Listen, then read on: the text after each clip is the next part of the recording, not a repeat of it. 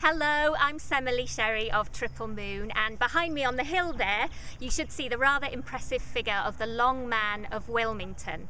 And it's from this spot that I'm doing my next sacred site transmission tomorrow, that's Saturday the 1st of March, which is the new moon.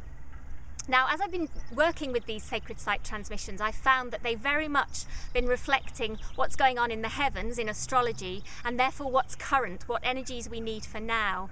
And since choosing the Long Man for my next transmission, he's been speaking to me a lot, so I hope I can cram it all into a few minutes. By the way, if you have already registered, thank you very much and welcome. And if you haven't and you're intrigued by what you hear in this video, or you'd like to find out more, do go to my website, and the link for that is below in the description of the video. So the Long Man, well, he's carrying a lot of energy for us right now.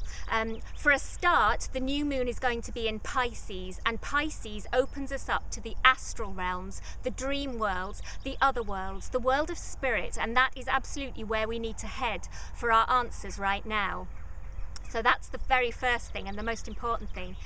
That's where we need to be looking, not in the logical material world, but in the spirit realms. Also, I found out quite recently that the north node of the moon has moved into Libra, and the north node of the moon represents our future, our destiny, the point that we're heading towards. So for humanity, that means we're heading into the realms of Libra, and that is balance, harmony, and absolutely balancing those two extremes, those polarities and dualities that I know a lot of people have been struggling with right now.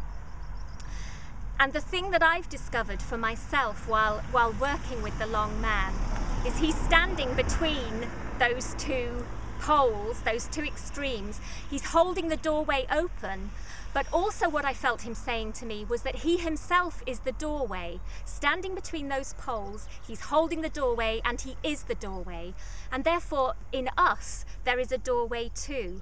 And I believe that doorway is the inner center, the spirit spark within, that peaceful point, which if we can find and if we can reside in, it doesn't matter what chaos is happening around us, we stand true, we stand calm and peaceful, and from that point, we can cope with anything.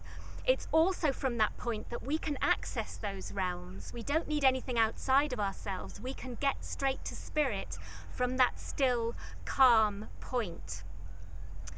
The other thing about holding the two doorways and about him being like a threshold, being a doorway, is that you can stand on the threshold of a doorway, but it's a choice about whether you walk through it.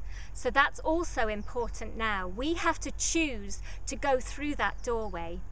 And that's not only a choice of actively engaging spirit in everything that we do now, it's also a choice to maintain that center, because so much is changing around us. I mean, the weather in the UK has just been crazy.